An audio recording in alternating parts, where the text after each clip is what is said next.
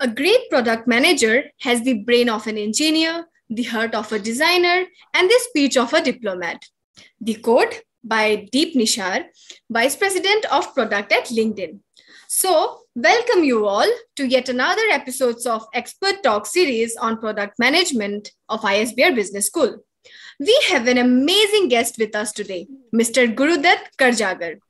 He is a passout of Thank you. IIM Bangalore and he is currently a product manager at Mantra Labs. He has worked in Phonon communication as a product owner in his earlier stint. We welcome you, sir. Yeah, thank you. So, to start with, what got your interest in product management?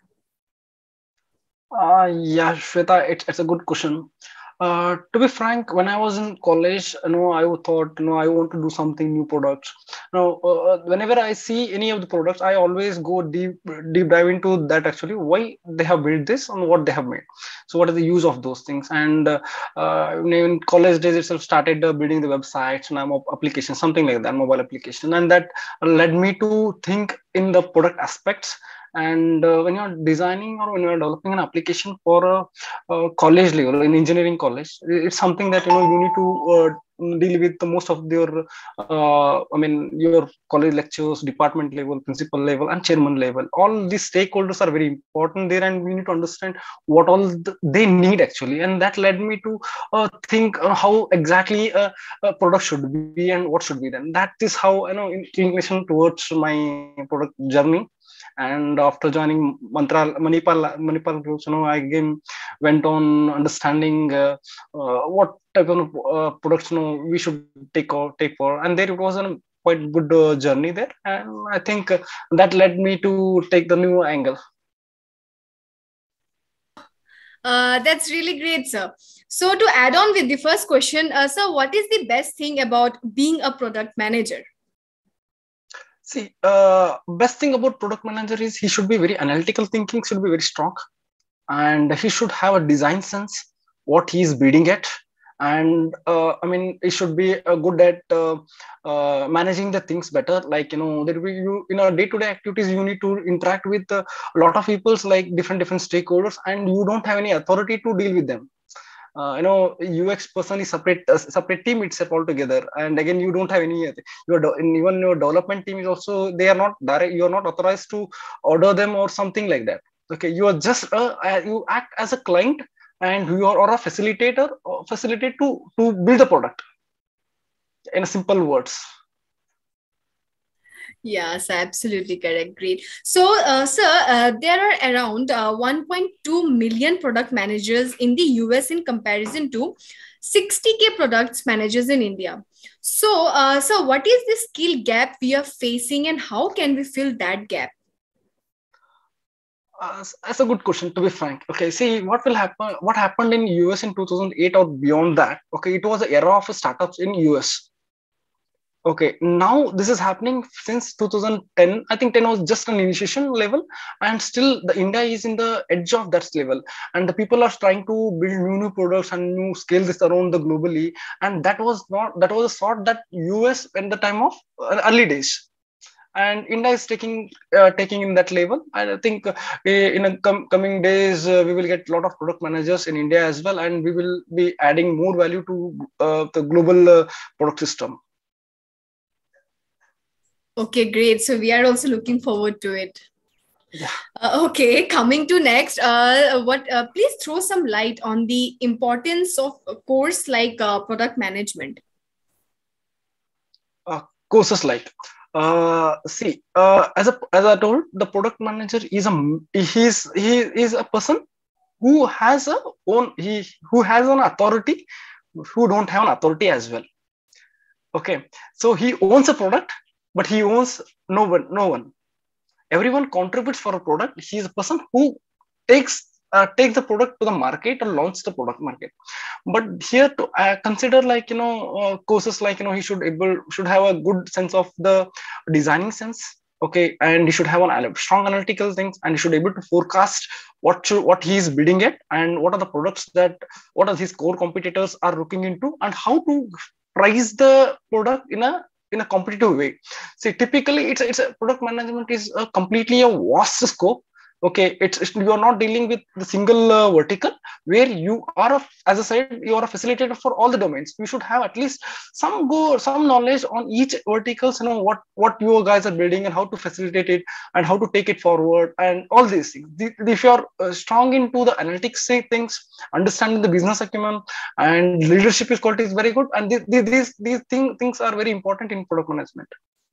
Without these things, I think any product manager can be a good product manager.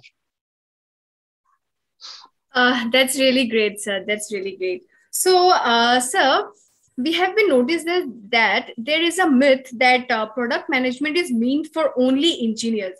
So, is that true? And how difficult it is for someone with a non-engineering background to pursue a career like product management? Yeah, I'm against this one. I don't think engineering background should be a better one. I don't think that way. See, it's like to give an example, there are a lot of examples. See, product management in a company is something, a new vertical that is going to build for our next generations. So it doesn't mean that only an engineering person is going to add.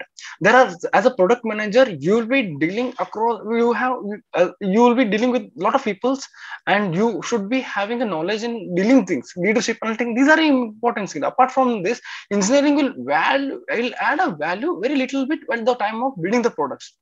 And see, in a product life cycle, the building the product comes in the mid of the zone. Okay, so when you consider in the production initial level, you'll analyze the things, what should be built, what are the things to be considered, how you will want to place your product, and all these things will take forward. Being an engineering, you only focus on how to build a product.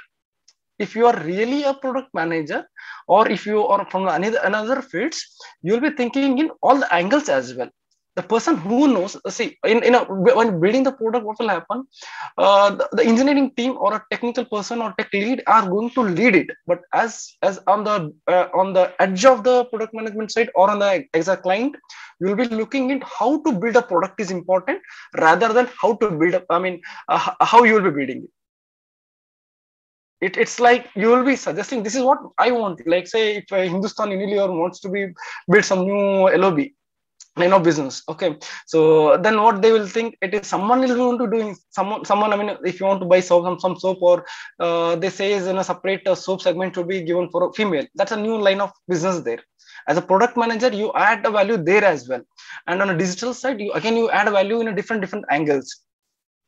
This is also, I don't think it's a myth, actually, to be frank. Only engineer can. I completely deny it. Okay, sir, great. That was a great clearance. So, sir, if you could throw some light that what will be the basic skill sets that we will be needing for get into the product management? Basic skills. He should have the business acumen completely. Okay, what he's bidding into. Okay, what are the things that he should consider while bidding it? Okay, he should able to consider, like I should able to forecast or do a wireframe at the initial level. So how your product should be, and what are the things to be considered, and what are the designing aspects to be considered. Okay, and then how you will be placing your product, what are the USPs that you will be bringing to your product, and how you are entirely different, or that even if you are not entirely different, or maybe your USP is not adding any value, but how you will be placing your product in the marketing in a different strategic way, and how you will be reaching to the end customer is something is very important. And these things to be considered. I think this is enough, I guess. Okay, that's fine. Okay, sir, the next question will be, can a fresh graduate pursue product management as a career choice? So what are the inherent challenges in it? See, if you are a fresher, he should join as an APM. So where he'll get a guidance from the PMs or maybe senior PMs and so on. So initial level, like, if you are new to the product management, there are some lot of frameworks that he should consider. Like, what are the if you wanted to do a SWOT analysis, and the fresher will be not knowing what is SWOT analysis. competitive pricing, how you to price it product. Okay, so in the pricing itself, you have 4-5 kind of strategies, and on top of how to build a product. In wireframing also, nobody knows how to wireframe. Some few people know the wireframing is just a sketch on all these things. But if you're considering considering going deeper, actually, again you have things like things in a different way altogether. The fresher can join as an APM, and then he can take it forward his career in a step by step. That's a good one.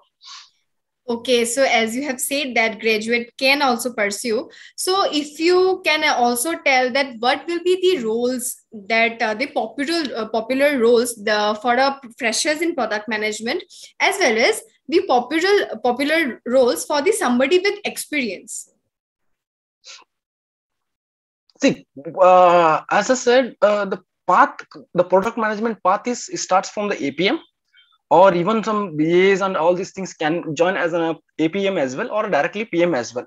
Coming to the journey from the APM till the CPO, it goes like, you join as a APM, and then you serve for 2-3 years, and then you become a PM, and then you roll out for a senior PM, and then you roll out for a director or a director, and then you go or principal product manager or a VP, and then CPO and beyond. This is a journey of the product management. It all together, this goes like this. Even a product designer can be a good product manager as well.